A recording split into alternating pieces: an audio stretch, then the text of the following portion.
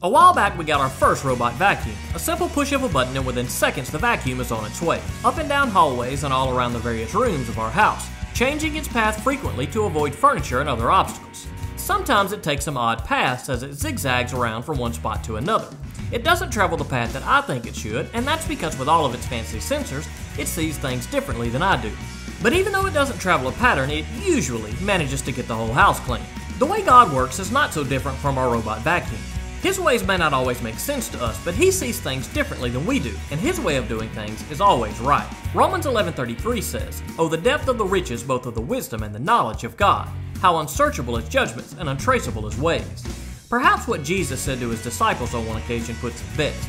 In John 13:7, Jesus said, "What I'm doing you don't understand now, but afterward you will know. You may not understand all that God is doing now, but keep trusting Him, and when you look back later, you'll see clearly that He knew just what He was doing all along." I'm Pastor Shan, and that's your 1 Minute Message.